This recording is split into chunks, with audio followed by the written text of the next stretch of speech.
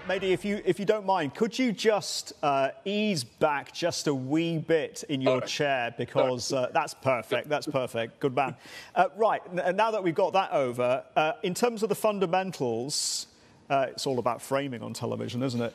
Slowing iPhone demand, slowing smartphone demand versus the AI boom. Can you give us your take on how TSMC and the companies under your coverage are positioning?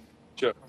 Yes. I'm actually in my hotel room in San Jose trying to figure out answers to some of those questions. I think there is a big question mark as to what happens to the smartphone demand next year. I don't see much of an innovation. At the same time, the retrofit market is becoming bigger and bigger. Folks in India or other emerging growth countries may want to pay $100 for a 5G phone, and that's where the retrofit market comes in. In terms of the AI, it's still not clear who's actually going to pay for these systems. There's a lot of hype, and I think it's going to take us a couple more quarters to better understand who is going to pay. If I were to guess, I think it would be enterprises are actually going to surprise and implement AI solutions faster than hyperscalers. And I think that's going to happen by mid to late second half. So next year, I think auto would, or EV is probably going to continue to grow, given increased penetration of EV to the auto. And AI hopefully will be a bigger driver by middle of next year.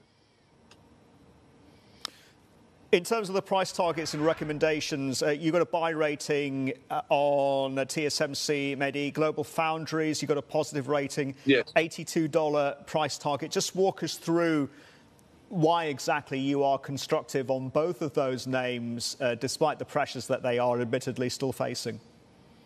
Yes. Well, thanks for reminding me to answer your question. I think TSMC benefits from a race in AI. You have NVIDIA, AMD, and others that are trying to get a slice of AI. And on all of those chips have to go through TSMC. So high-performance compute, HPC, is going to outgrow the other sectors. And I'm fully confident that TSMC could grow revenue at double-digit and with the margin expansion. I think the margin expansion story is now well understood.